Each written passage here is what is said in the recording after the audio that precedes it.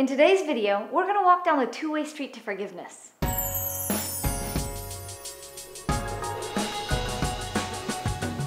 My name is Monica Zanz. I'm a business consultant and a life strategist, and I love to watch people tap into their greatness and develop that mindset for success. Have you ever forgiven someone for something you felt that they did to you? This is typically the type of thing that I hear when people are talking about forgiveness. But really, the power of forgiveness is when we can learn to compassionately forgive ourselves. I used to hate people. But now I love people, because what I realized is that I hated myself and took it out on all the people on the planet. So I forgave myself, and now I'm happy. Yeah, it's pretty much that simple. I'm happy now.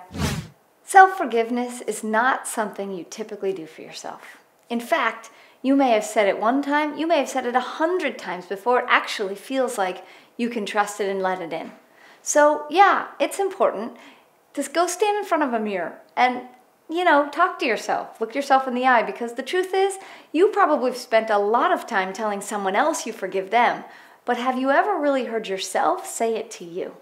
So, yeah, I'm going to ask you, go stand in front of a mirror, look yourself in the eyes, and actually say to yourself, I forgive you. And you might have to say it 100 times before you actually believe it, and sure, it may look a little weird, your face in the mirror looking at you, talking to yourself. But the truth is, when we start to forgive ourselves, we start to feel happy. Just one more thing.